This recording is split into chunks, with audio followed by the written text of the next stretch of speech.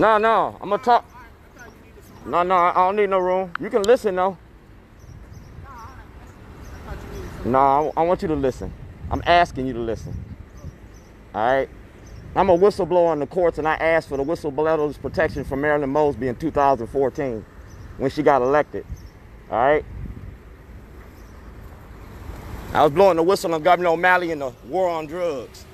That's Governor O'Malley and my son. That's Senator Hardin. We was talking about the mine machine. That's Kwasi and Fumi. I'm right here at the States Attorney's parking lot. That's her security right there. So we don't have no misunderstandings. And that's the public defender's office. All right? That's the courts down there and right here. Like I said, that's the public defender, States Attorney security right there. That's Nick Mosby and Marilyn Mosby. We're talking about a criminal enterprise ran by the state.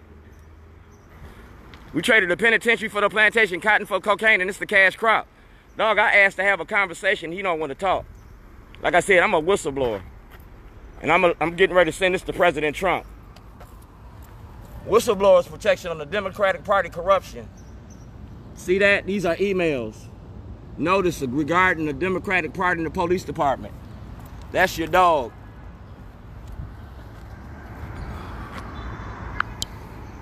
Like I said, I don't need 1 million people to march.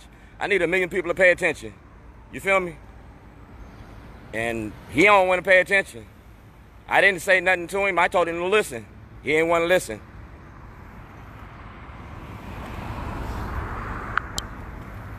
But I bet you listening, because I got you watching my live feed. You watching my social media for social change. That's President Bush in 2008. That's President Obama in 2015. That's Senator Hardin.